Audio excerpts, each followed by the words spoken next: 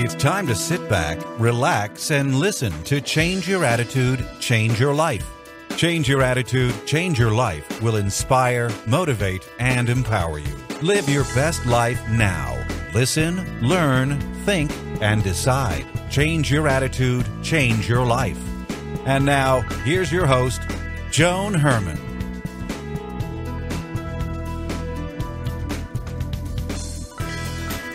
Welcome to Change Your Attitude, Change Your Life. You're listening to us in your neighborhood, from coast to coast, and around the world. Thanks for tuning in.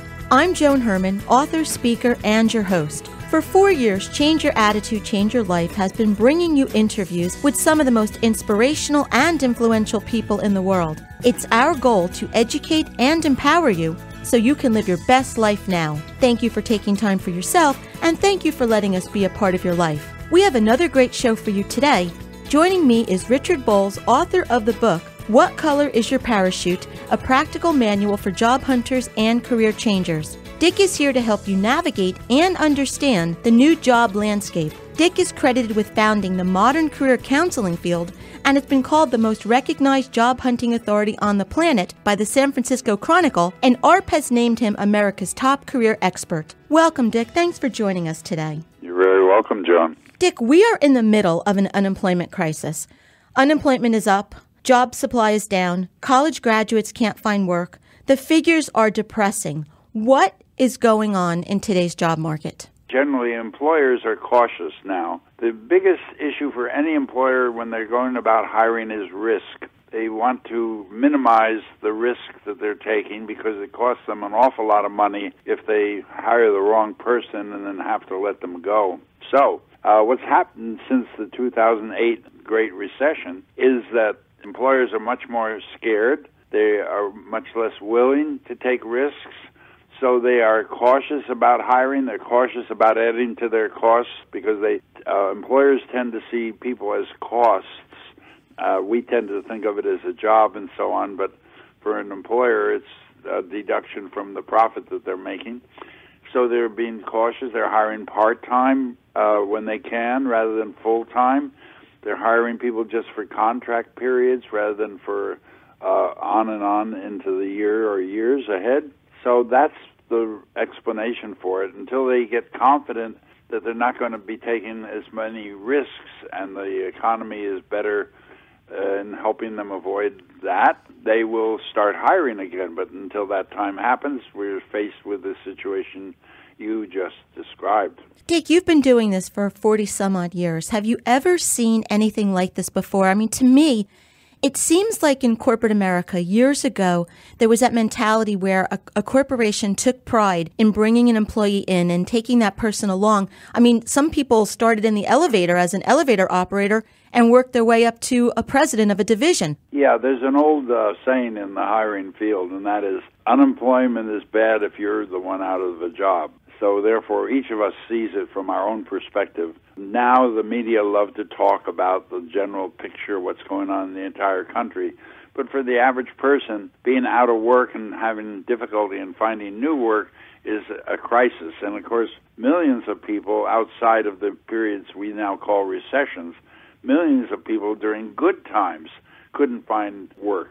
So what is different now is we have a broader context in which to see how many people and see what that is doing to the country as a whole. So no, in one sense, I've never seen it like this, of course. In another sense, yes, I have, because every time you deal with a group of people who have been out of work for a long time, their little mini world, the small world within which they move, they see this kind of a crisis occurring that we now see happening nationwide. So, Dick, with the scenario that we've just explained, layoffs, downsizing, reduced number of new jobs, job sharing, increased part-time jobs, are people stuck in dead-end jobs with no options? Do they really need to stay in that job where there's no growth? Everything depends on how skilled they are at job hunting. It's not often commented on, but job hunting is itself a skill. And you either are good at it or you're terrible at it. If you're terrible at it, then of course you're going to have the feeling that you're stuck in a dead-end job and there's no way you can get out of it because you don't know how to get out of it. If you are good at job hunting, which means you have to know alternative ways of going about anything. You have to know alternative ways to describe who you are. You have to find alternative ways to describe what it is you can do. You have to find alternative ways of actually searching for vacancies or for the kind of employer that you want to find a job with. So people are stuck in dead-end jobs if they have no skills at job hunting. They can get easily out of those dead-end jobs if they develop better skills at going about searching. So for the person who has spent 15, 20, 25 years, an entire career with a company only to be laid off or lose their job for one reason or another, when you're in your 40s or 50s, it may seem next to impossible to find a job. You hear over and over again, you're too old, you're overqualified, you have too much experience. So what can this person do to hone those skills that you're talking about? Well, they can get familiar with how job hunting is done and what those alternatives are, first thing. Second thing they can do is they can do a self-inventory. We have learned over the years that when people sit down and do research, and everyone assumes, oh, yes, research. I know I'm supposed to research the job market. I'm supposed to find out what are the 10 hottest jobs and so on. And that's a mistake. There is research needed, but it must be research on yourself. The problem is that when we've done work for a long time, as you were saying, 15, 20, or 25 years, we start to have a conception of ourselves that locks us into our past, ties ourselves to our past. So if you sit down and do a self-inventory where you break down who you are and what you've done into kind of its basic building blocks, and then reconstruct an idea of yourself in a new light, this so changes the equation on success in job hunting that it's astounding. We discovered over the years that if you start with a self-inventory, you have an 84% chance of not only finding work, but finding work that's appropriate and matches who you are. So it makes a huge difference if people start with that. If they say, okay, I had this whole career, I've now got to rethink not just how to job hunt, I've got to rethink who I am and what it is I have to offer to the world. They can get out of that situation. Dick, what do you think are the biggest mistakes job hunters make today? I mean, I know in my company, recently I tried to hire someone and I received cover letters that were written as though someone was texting to me with the letter U instead of YOU in a conversational tone as though we've known each other for years. So to me, maybe I'm just getting old, but that seems so inappropriate. So what do you think people are doing wrong out there? We're all getting older, Joan. We're all mourning for the worlds that we used to know.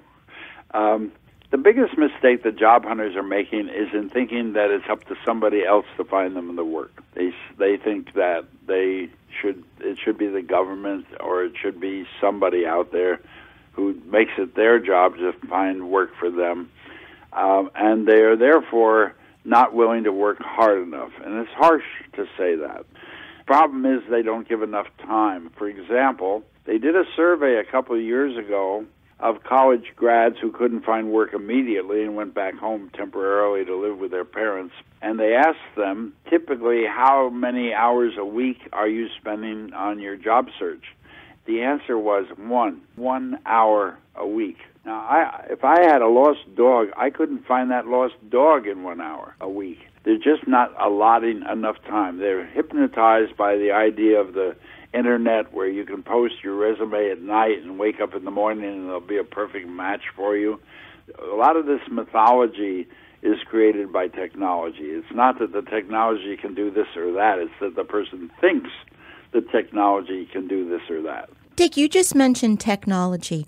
What is the role of social media in today's job hunt, and how has technology impacted the process? Well, in understanding what job hunting is, you have to make a distinction between the core of job hunting and the outward appearance of it. When you ask yourself, what is the core of job hunting? The core of job hunting is essentially like dating. It's two people, employer and job hunter, sitting down and saying, what do you think? Do we want to try going steady? So the job hunter is asking, do I really want to work here? The employer is asking themselves, do I really want to have this person work here? And so on. So what social media has done is not changed the core of job hunting. That's stayed the same all these years. What has changed is the outward way in which that job hunt or that conversation is conducted. So, for example, the role of social media was illustrated with a site on the internet called LinkedIn. You used to have to go hunt. It was called networking. Everyone knew it. Everyone knew, hey, if I'm job hunting, I have to network. They weren't always clear what that meant, but they knew essentially it was collecting as many business cards as they could against that day when they might need to search through those cards and see if there was somebody who could help them. It was very generic and very vague. Then the social media came along. Social media, by definition, is any site on the internet, particularly where people gather, where more than one person gathers. So what the social media has done is it's changed the face of the job hunt, the outward appearance of it.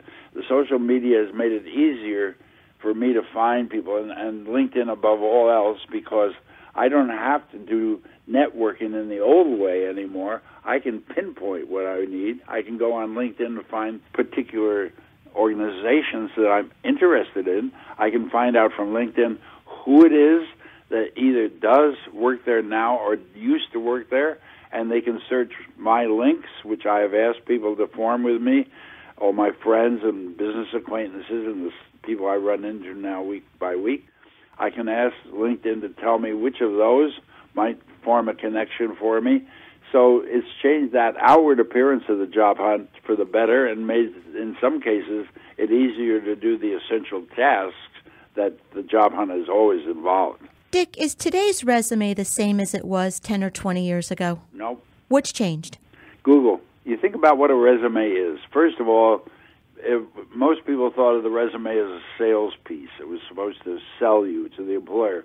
And we got wisdom about that over years, and we discovered, no, really the purpose of a resume is to get yourself an invitation. You want to get invited in for an interview, so you don't put anything in the resume that isn't going to help get you invited in. The good thing about that, from one point of view, was that you controlled what the employer could know. Short of hiring a private detective or maybe talking to your previous employers, they couldn't find out much more that you didn't want them to find out. Now, with Google is your new resume. Employers, the figures vary year by year, but it's certainly up to 80% now. 80% of all employers now go on the Internet and Google your name if they're seriously considering you. And they look up anything that's up there. And you don't necessarily control that because some of your friends may have posted some dumb pictures from a Labor Day weekend with you some years ago, and they're still up there, and so on. So that's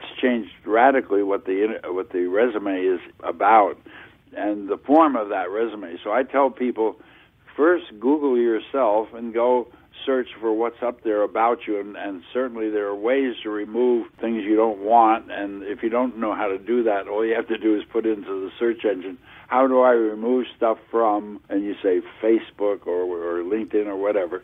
So the employer will go searching for you, and they do tell me they actually reject candidates from what they find by Googling your name on the Internet. Dick, before we run out of time, the one thing I want to make sure we get in is the part about the salary negotiations. That's always a question that people dread. I know that I have in my past. You never know how to answer that, especially with everything that we've just described.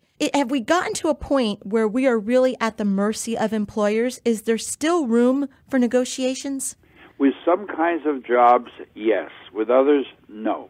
There's several kinds of offers an employer may make if they decide they want you. They may offer you full-time work, which of course is everyone's dream. They may decide they can only offer you part-time work, so they'll offer you a contract and commensurate salary for that.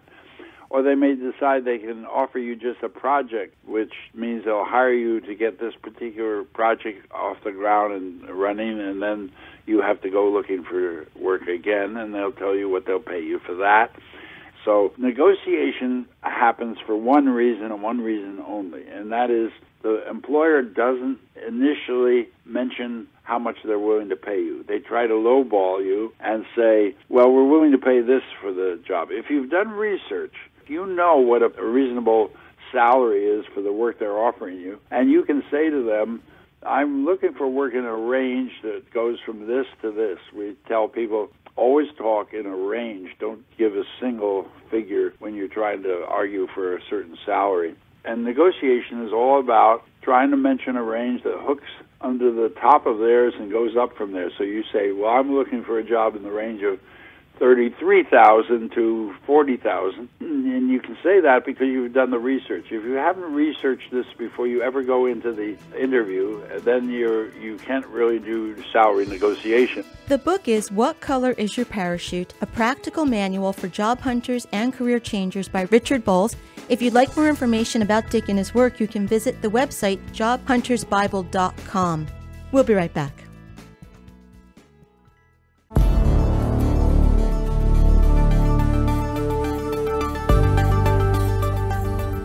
Anxiety is one of the most common mental health challenges in the United States. More than 50 million people have been diagnosed with anxiety disorders, and countless others struggle with low self-esteem, isolation, insomnia, and other debilitating effects of anxiety. Today's guest, Dr. Friedemann Schaub, helps people move beyond fear and anxiety so they can tap into their true potential to heal, change, and succeed. His new book, The Fear and Anxiety Solution, is a step-by-step guide that explains how to transform fear and anxiety into powerful allies, messengers, and healing catalysts that lead to greater confidence, self-worth, and success. Welcome, Dr. Schaub. Thank you so much for joining us today. Well, thank you so much for having me. I'm very happy to be on your show. Doctor, as I said in the introduction, more than 50 million people have been diagnosed with anxiety disorders, and I'm going to assume that most of those people are medicated in some form, and your work strives to reach the subconscious root causes of fear and anxiety. Why is that so important? Well, I think when we really look into our fears, and I believe the number is actually much higher than 50 million. These are only the people that have been diagnosed. And when we are, in that state of anxiety, we realize that this is not a conscious intellectual process.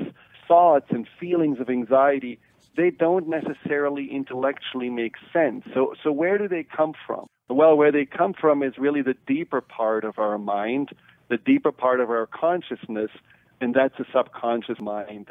And that's really a new approach, because I think it's very important that we are not just covering up the symptom with medication, but that we actually understanding what's underneath all of this and what's the reason why we have fear and anxiety in the first place. But in our society, what the problem is that we are anxious for no reason. We are anxious because of the what-if reality that we are imagining, and then our body basically responds to the stress and anxiety as if we have to right now go through a flight and a fight state.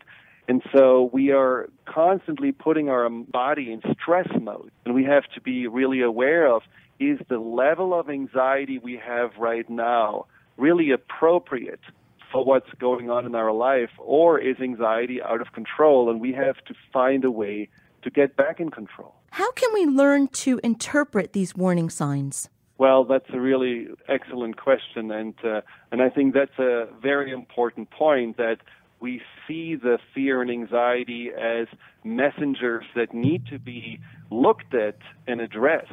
Now, the natural response when we have fear and anxiety is that we are looking outside of us, and we don't turn the look inside and ask ourselves, why do I respond to this way?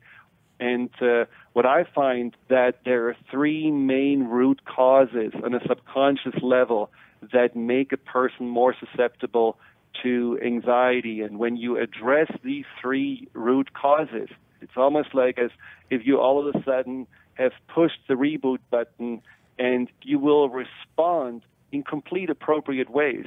One root cause is the emotional baggage that, we all have heard from, and we certainly have probably all some, baggage that we are carrying with us through time is like a storage place. But at some point, you have so much anxiety stored inside that you're like a pressure cooker ready to explode. And if, any other additional situation happens that causes you anxiety, you're responding much more dramatic and much more fast than if that inner storage system is emptied. The second root cause on the subconscious level is the inner conflict that often people experience when they're anxious. The conflict between a side that feels rather confident or that feels positive and wants to be successful, and then there is this other side that holds you back, the side that says, you can't do this, or who do you think you are, or, you will fail. So people that are anxious often feel that they have been for all their lives in the middle of a tug of war, and they never felt really congruent. They always felt somehow fragmented with that inner battle, and there are very powerful ways to understand both sides of that conflict and bring finally a sense of congruency and wholeness so that you can actually feel yourself and not basically as a person who either feels ambitious and confident, and then right away insecure and anxious again. And then the third one are those limiting core beliefs that we all heard from and we all heard about, and we unfortunately, most of us don't know how to resolve them and to replace them. And if you have a limiting core belief such as I'm not good enough or the world is not a safe place, you will look through the filters of this belief at the world and at yourself, and no matter what externally happens, no matter how successful you are, you will still believe that you're not good enough and that you're not safe, and that's the reality that you are internally experiencing. So by changing limiting core beliefs, your world and your perspective on yourself can dramatically improve, and you can truly feel empowered. Doctor, where can our listeners go to get more information about you and your work? Well, visit our website, thefearandanxietysolution.com, in one word. Another website that I have that focuses also on the inner healing work that I'm doing is called cellularwisdom.com, in one word, cellularwisdom.com. We'll be right back. A healthy thought leads to healthy steps forward, and that clearly must start from childhood. The question is, who's stepping up to share wisdom so our children's thoughts direct their lifestyles towards a purposeful, vitalistic existence? I'm Dr. Magwood, a family chiropractor specializing in pediatric and pregnancy care. Let's exercise with our children. In the early years, there is no question our children are sponges for information. They will learn to do as you do. Furthermore, if they see daily rituals of movement activity, they will see drive, determination, and a body functioning at a high level. Get outside with your children. Running and exerting them to exhaustion will have several obvious benefits. Upregulated connections between the brain and the body affect so many areas of life. Watch for improvements in concentration, eating habits, and sleeping patterns. And praise your child as you observe their skills and muscles developing. Remember, exercise is not designed to be a chore or a weight loss regimen. It is fuel for personal challenge, togetherness, and play as we live struggling to balance everything in our lives. My tip is simply this. Tell your family's chiropractic doctor why you aren't exercising, and be coached to find intensity and fun moving and developing your physical prowess. I'm Dr. Michael Magwood from Pure Balance Center in Clifton, New Jersey. For more information, reach out to us at purebalancecenter.com or call 973-773-8244.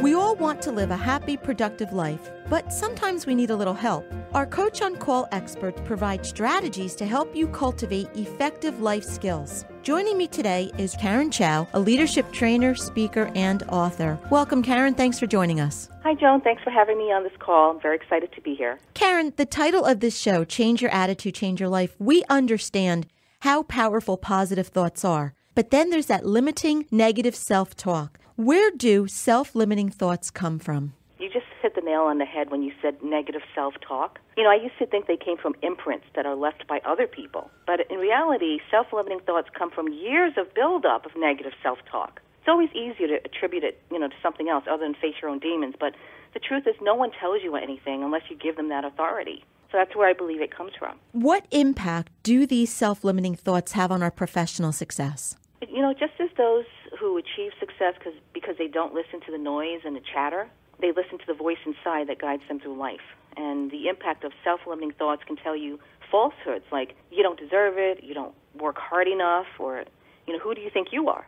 So if we train our minds to rethink what we think about ourselves and our abilities, I think we start to believe we're undeserving and not good enough. And the more you tell yourself these things, the more you hold yourself back from achieving success, Joan. And you know where this really comes from? I think it stems from fear. We're actually afraid of being successful. Karen, what tips can you offer to help us shift limiting thoughts to more positive beliefs? I have got 3 for you today. One would be to change some of your habits that you don't even know are habits, like watching too much television or the wrong kind of television, playing video games, reading smut, and my version of smut is the National Enquirer.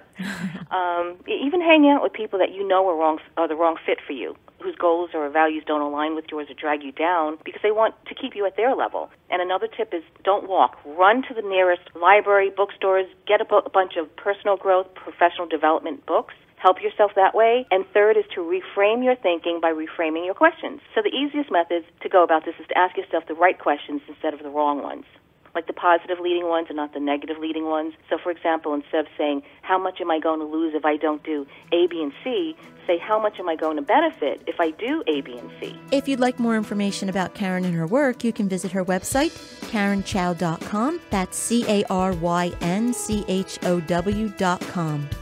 Thank you for joining us today. We hope you found the show informative. At Change Your Attitude, Change Your Life, we believe that knowledge is power. Take what you've learned, apply it, and live your best life now.